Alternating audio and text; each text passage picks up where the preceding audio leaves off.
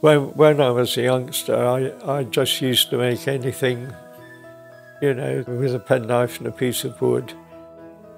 Everybody I speak to seems to have a problem about, you know, how can you make a propeller? How do you do it? What do you do? Because you have to have the grain going along each blade.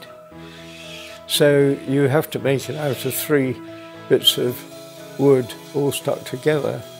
And it's easier if you make it in layers and have the layers stuck together as 3 in a layer, and then glue the different layers together.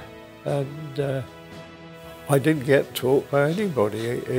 It just happened, you know. I'd look at the thing and it's obvious how to do it, so I did it. And I didn't think it was particularly clever or anything. It was just there, and for some reason everybody else didn't do it. So, you know, wood is such lovely stuff, really. You know, you can make almost anything.